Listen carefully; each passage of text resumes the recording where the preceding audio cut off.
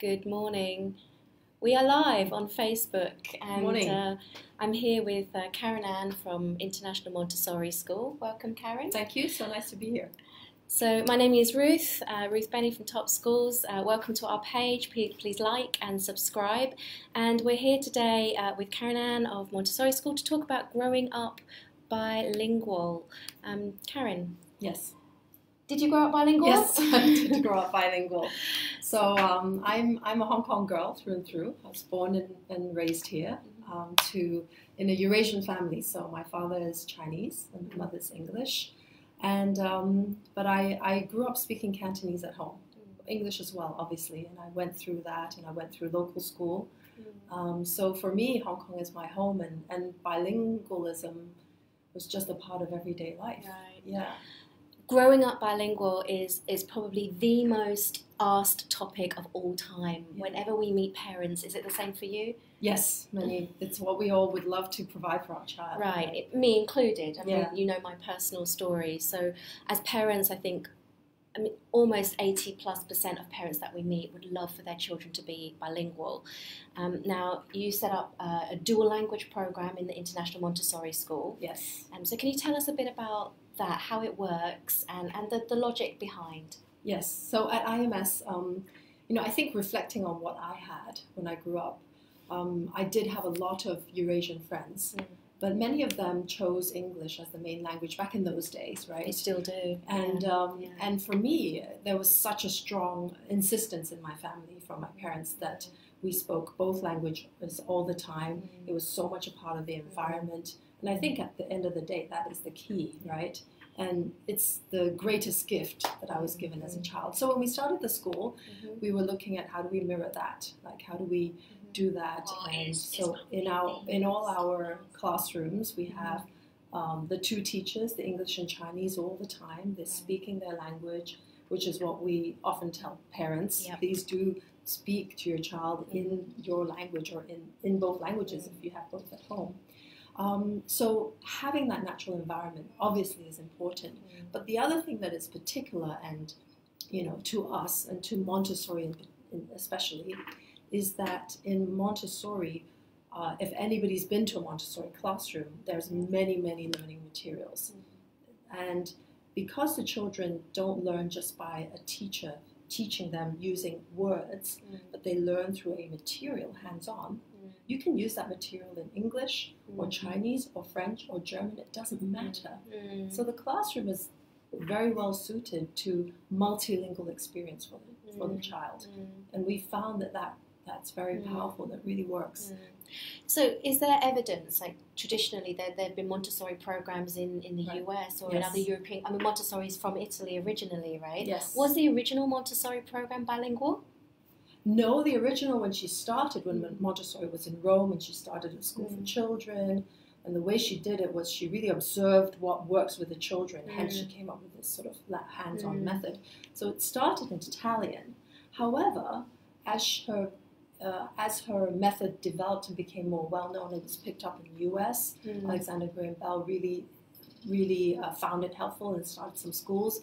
And then during the war, she moved to India. So she had a lot of experience working in different languages. Right, and she herself was bilingual, presumably. Yeah. I think she was mainly Italian, but I'm sure as a European, her exposure to languages was very, very broad. Good morning, so welcome. We're here with Karin Ann. We're talking about growing up bilingual. If you have questions, please keep them coming, and we will try to get to them as we go along. So Karin, I know that the recruiting Chinese teachers is a pain point. It's a pain point for us, and you've come up with a sort of an approach that's a bit different from some other schools in how you nurture your Chinese teachers to deliver this approach. Could you tell us more about that? Yes. So when we first started the school, obviously Montessori was from the West, right? So we hired Montessori trained, and it's a very comprehensive training, school teachers to be in our school, but they were mostly from overseas, not in Greater China. So we really looked for teachers who were looking to teach Chinese or teach everything in a much more holistic and active fashion, engaging the child actively, having that mindset first. And then on top of that, of course, we want to train them in the Montessori way. Initially, we did a lot of that in-house, but in the last 10 years or so, they have started training programs in Chinese. Yes. So we do we do send a lot of our Chinese teachers to receive their training, sometimes in China, but sometimes overseas, depending on their language background.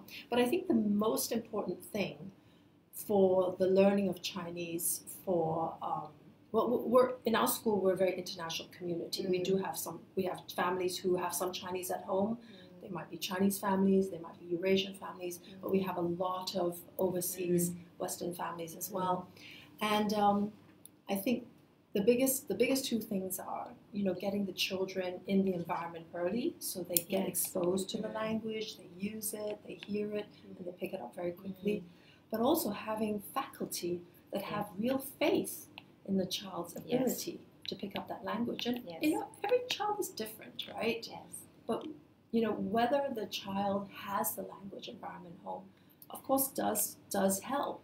But you want to understand that if they've started early, they can learn it. And having that confidence and that belief, I think, makes a world of difference to what the children can do and what they think they can do, right? 100%.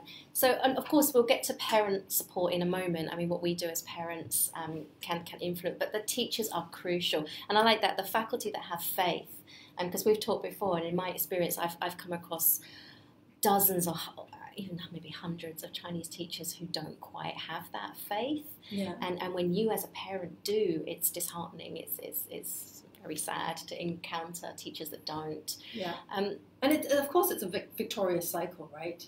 You have some faith, you see it happen, then you have more faith, and it vicious cycle. Yeah. So what do you look for in a Chinese teacher? I'm interested in really how you find these teachers and how you nurture them in this approach. Is there something that you specifically look for when taking on Chinese teachers? I think it's more of a feel, right? When you speak with them and you look at their background. For example, we have one teacher with us who spent half a year teaching in Africa. For Chinese, and and you're like, okay, well, this person clearly has an open mind, right? That's a more particular example, but often it's the feel you get, and then when they come in the classroom, our classrooms are very different. There's a lot of movement. The children have freedom to do things. You see different children doing different things at the same time. It's not easy to get used to, right? So you really have to embrace that, and we provide, the teachers can have a look and see if it's something that excites them as well. Understand. So if you have questions for Karin about anything Montessori, particularly on growing up bilingual, please post your questions and we'll get to answer them. So we've just talked about teachers and how crucial it is for teachers to have faith in the children, because in my experience, the teachers underestimate children's abilities, right? Could you talk to us a little bit about the starting early idea that is it different learning a language when you're below the age of 1 or below the age of 3 as opposed to later on? Yes, well, obviously exposing the child to the language as early as possible does have great benefits. And when parents come in and ask us what do we do, for any Chinese family, I say just speak Chinese, because English is so prevalent. And if the parents cannot? And if the parents cannot, then I say, try and look for some opportunities to, bring the language to your children at a young age. There are some play groups. There are sometimes people bring in a student who can play with the child. Obviously, you have to make it engaging and relaxed. Yes. Right. And you have to, I'm bringing from my own experience, you have to just engineer those natural, authentic moments. I know it sounds like a contradiction, but do you understand what I mean? You really have to look for and organise those opportunities, because they won't just happen if you don't do that. Yes, I think that is true. And, one way is to look for also, which in Hong Kong there probably is a stronger need for, is activities for the children to do in there Chinese. is a stronger need. Right? Yeah. There's a need to be able to provide that as well. So that children can, swim in Chinese or do taekwondo in Chinese or something like that. Yeah. There is a need for that. Would you consider offering that? The summer programs or something? I did want to add one other thing to the teachers, if I might. We were talking earlier about the mind frame of the teachers, but it's also important, especially in an international setting, that teachers have the opportunity not to just be a Chinese teacher, but they teach everything. Right? So our Chinese teachers, they teach everything. Of course, the focus, they have to make sure the language, but they teach the math, they teach geography, and it's really in the classroom you see both teachers engaging with the children in multiple areas, and the teachers have a different level of ownership of the child's full development as well. I've heard that before, that all teachers are language teachers. Have you heard that? Yeah. We have a question from Madhu. Thank you for your question. When a child, you have two teachers in the classroom most of the time. When a child favours one language over the other, how do your teachers manage that? Yes. So most of our children come in pretty early, right? So it's just natural. Of course, so when they're young, there is less of that favouring, right? What you want is both teachers to be very nurturing, welcoming, and the children just work in that environment and navigate. Now, if we find that a child is really only sticking to one language, then the other teacher will have to make special effort to engage the child more. It doesn't work to say, well, you can have 20 minutes with her after you've had 30 minutes with me. That's not going to work, right? It has to be organic. And that's one of the beauties of how the environment works. So I think at the end of the day, each child is going to progress. If you don't have Chinese at home, is going to progress a little bit differently, different pace or different things first. Almost all the children comprehend very quickly. They understand what's going on, and that's the basis, right? The oral language is where you get all the vocabulary that they can use the language and all that. And then whether they speak or not can sometimes be a little bit different, a different pace. If I can share my personal story as well, another one of my personal stories, not me, but my own family, my own children. So I have two daughters, and at home I speak, obviously, only Cantonese to them. They get English everywhere else. My husband is Swiss, so he speaks only French to them. And he's been very, very good at just speaking. He never sways. So the children understood everything. They would, at the beginning, say simple things like, can I have an ice cream in French? But then suddenly at age 7 or so, they sort of built up that vocabulary and that confidence with a few trips to French-speaking places. And it just sort of explodes. And now they're in sort of early teens, and they speak only French to their dad, and he's the only point of connection in that language. And we grew up in Hong Kong, so it does happen. It does work, but you have to work at it. I mean, I have a similar experience, and there's someone asking about going to Taiwan for trips, and that's what I did. Do you recommend that? Yes, I think if you can take trips to Taiwan, China, do. Taiwan is a location which is a good start, I think. Because it is firstly, it's very local. You go there, you really speak Mandarin. Taiwanese, the environment is very friendly. People are very friendly, so it's easy for all of us to get used to. Easy for the kids; they fit in easily. And there are some examples of. There's like Mandarin school. There's like YMCA camp that you can join in. I've done almost all of them. So there are certain things. 2 weeks in the summer, it's good. I think everybody has a good time, which is what you want for your kids. Yeah, you want them to enjoy learning through the language. So what you describe with yourself and your husband is what's often called one parent, one language. Right? Sharon, hi Sharon, thank you for your question. She's asking, is it bad for one parent to speak both Chinese and English to their babies? I don't know if I can answer if it's bad or not. If you ask me, my strong preference is the one parent, one language. I am not aware of any research that's compared, so I can't have any. But I think it's just natural, and I think for the child, when that happens, then they naturally associate that, and it's much easier to enforce it. Whereas if you do both, very quickly you can go on the slippery slope to, in Hong Kong, speaking English all the time. Right. So I would definitely say stick to your language.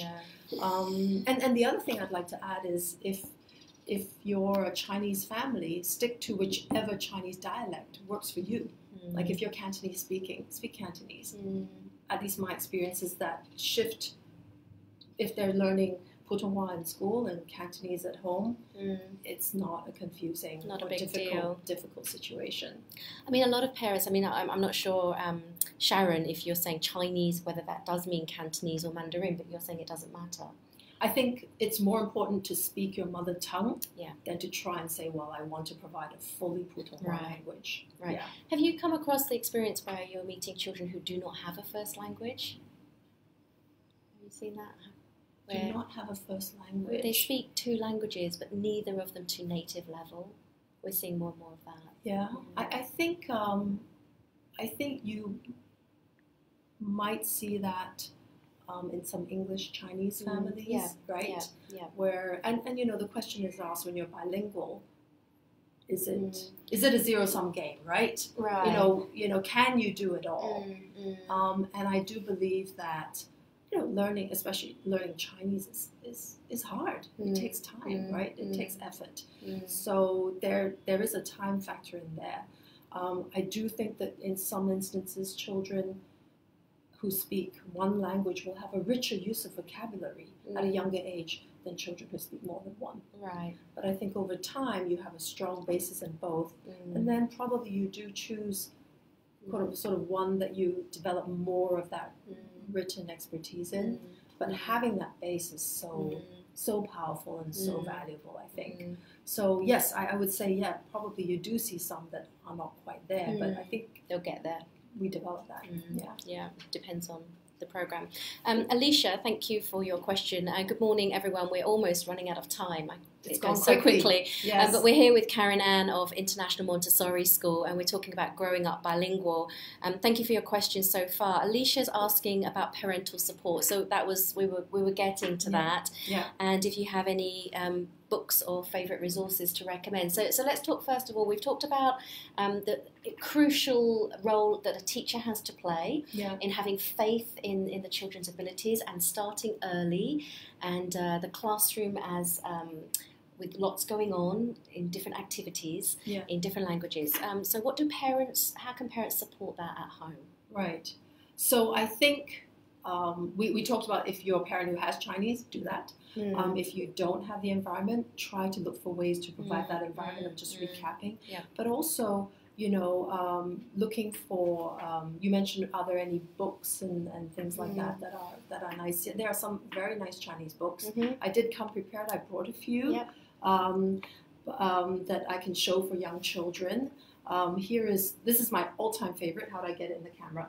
This is my all-time favorite Chinese book. It's about Chinese New Year. It's a beautiful, beautiful book for young children. I read it at Chinese New Year to my children every year, even now when they're bigger. So that's, there are some examples. In Taiwan, they take a lot of books that they sometimes translate from Japanese. The set is very cute for young children, beautiful pictures as well. One that I like is a local one, which is called Liang Liang, Leung Leung in Cantonese.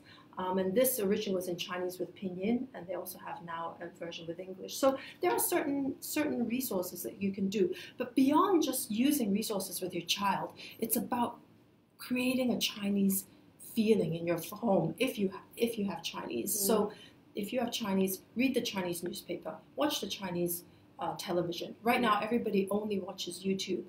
Everything we watch is in English.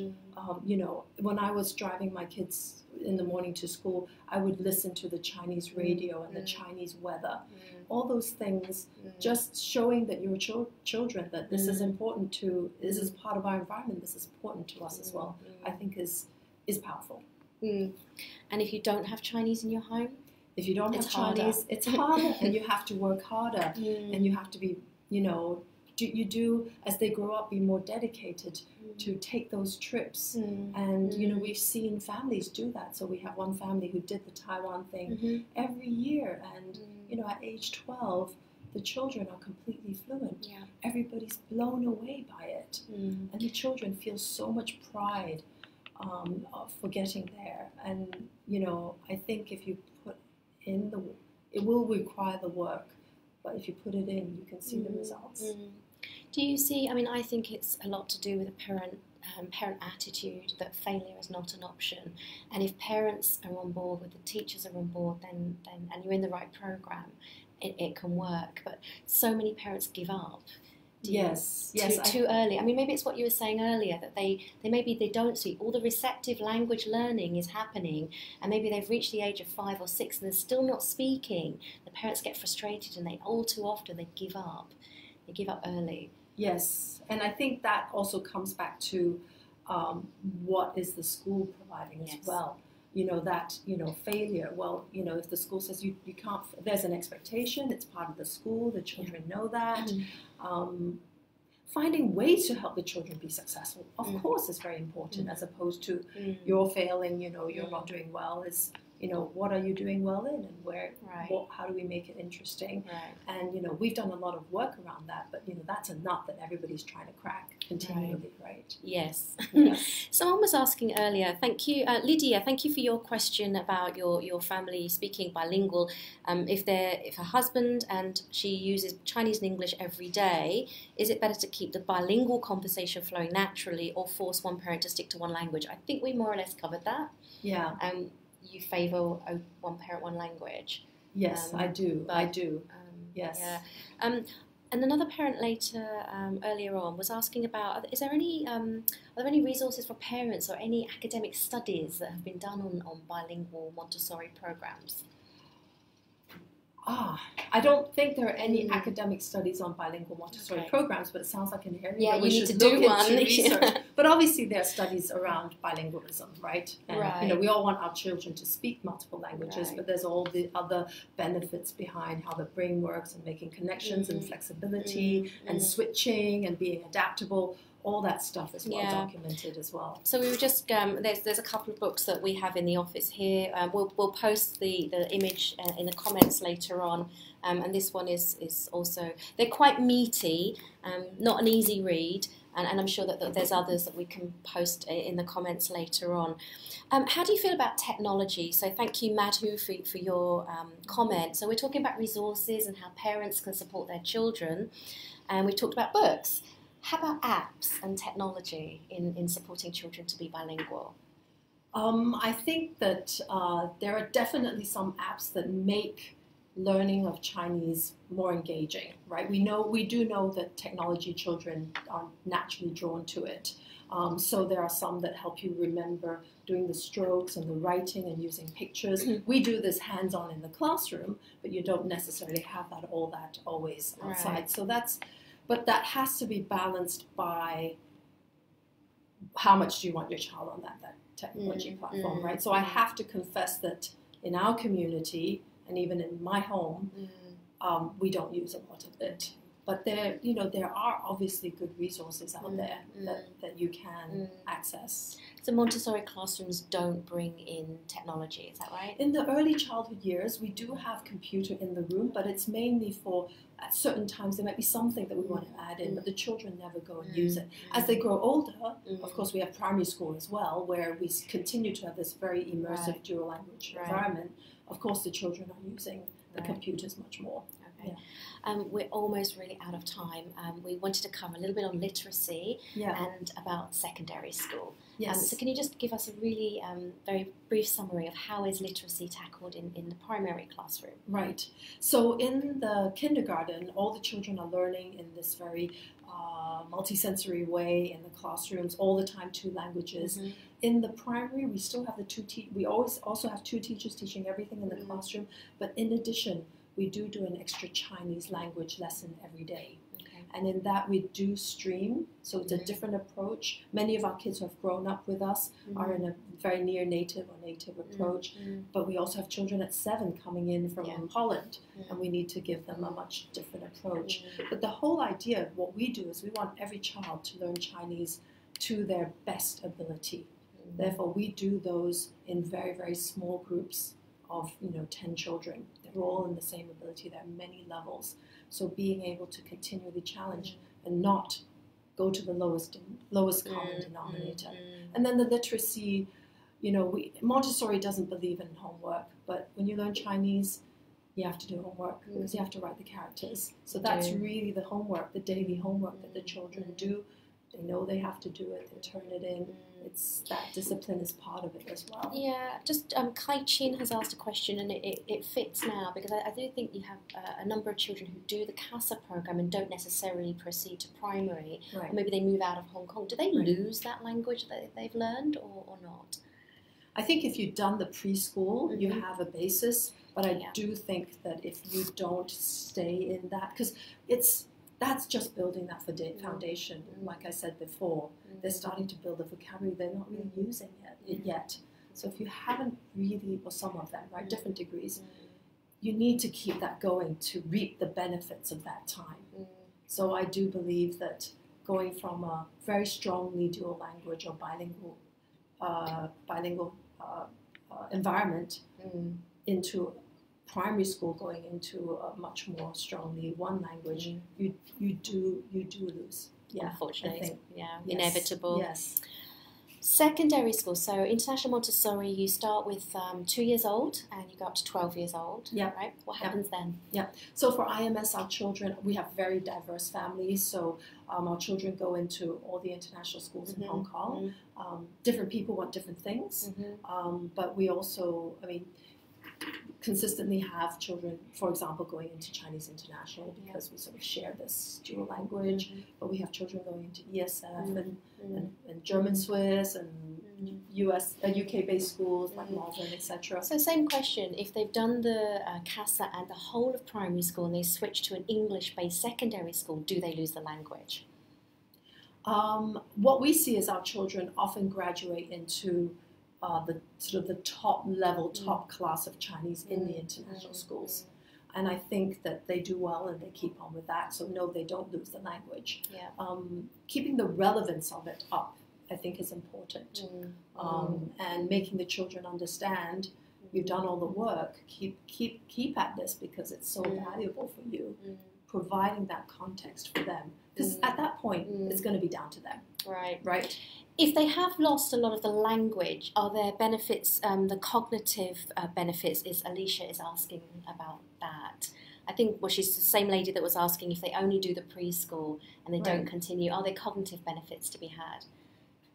Oh, well, certainly if you've been exposed to multiple languages growing up, your brain's been already wired that way, right? Yeah. So you have to be more flexible. You have to think before you do certain things. You're probably less impulsive. It keys into sort of executive functioning types of skills that we talk about a lot these days that we think the next generation needs. And so certainly there are those benefits. But, it seems to be a lost opportunity not to try your best to continue. Yeah. So. We are out of time. Thank you, Karin. So let's let some parting. Yes. So before we part, can I just mention that we do have actually an open day coming up. Yes, please do. Yes, we'll put it in the comments as well. Yeah. So on Saturday the 26th, we have an open day in our biggest campus. We have 4 on Hong Kong Island, but this is the big one in Stanley. So if anybody's interested in seeing how we all do this, please do go on our website. We also have some parenting workshops because Montessori parenting is very specific and very interesting. So we have some workshops in November that you can also find out about. Are they only for your parents or for everyone? No, for anybody with very young children, below 2 years old. Okay. That's sort of at the beginning, what can I do at home? So those are in November. Great. We'll put the comments in. Thank you, Karin. We have so much more to talk about. We'll do this again. We do this from time to time. Thank you for watching. We've been Top Schools with Karin from International Montessori School. We've been talking about growing up bilingual. Thank you for watching, and for all of those who are not watching live. And if you want to post comments, we will try to answer those in the comments as well. Thank you very much. Thank you. Cheers. Thanks. Okay. Bye. Bye-bye.